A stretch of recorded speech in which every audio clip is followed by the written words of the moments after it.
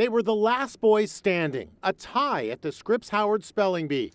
It came down to these two kids, but only one can win. Wenzel. W-E-N-Z-E-L.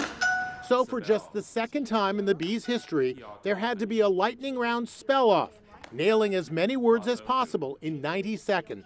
Adelantado. A-D-E-L-A-N-T-A-D-O. Watch 12-year-old Bruhat Soma's head-spinning display of spelling brilliance. Mycteric. M-Y-C-T-E-R-I-C. Endecha. E-N-D-E-C-H-A.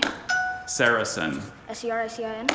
He nailed 29 words, not one mistake. Bruhat Soma, you are the 2024 Scripps National Spelling Bee. What a triumph. His family joined him on stage. I spoke to the 12-year-old from Tampa. Congratulations, this is a big honor. I felt really happy because I've been working so hard for the past year. So how does he spell F-U-N, fun? I like playing basketball. He decided to put me to the test. Do you have a word for me? Do you want an easy word or a hard word? You can give me a hard word. Hoofddarp. What? H-O, hope, P-H-D-A-R-P-F. Okay, that was pretty close. You are so kind. Congratulations.